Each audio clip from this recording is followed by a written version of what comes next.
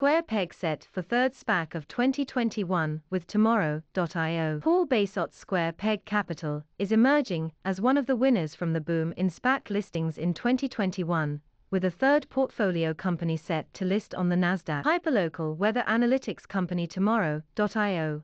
Announced on Tuesday, it had signed a deal to merge with SPAC Pine Technology Acquisition Corp.ClimaCell co-founders Itai Zlotnik, Goffer and Shimon Elkabetz were all at university when they founded the weather tech startup. The combined company is expected to be worth $1.2 billion, assuming there are no redemptions by Pine Technology shareholders. Pine has $345 million held in trust.SPACs entice IPO investors by letting them park their cash in the vehicle while it searches for a target and then grants investors the right to redeem their initial investment, rather than become an investor in the combined company. They also get a yield based on the investments made with the cash while it was stored in a trust. Investors can redeem their investment with interest, regardless of if they vote for or against the merger.